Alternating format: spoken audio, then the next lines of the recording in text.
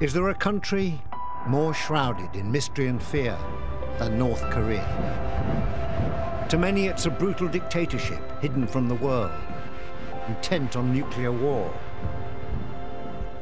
But I've been afforded an historic opportunity to go beyond the politics, to visit a country 25 million people call home, to travel hundreds of miles across a land of colourful cities and majestic landscapes, engaging with its people at a unique time in their country's history.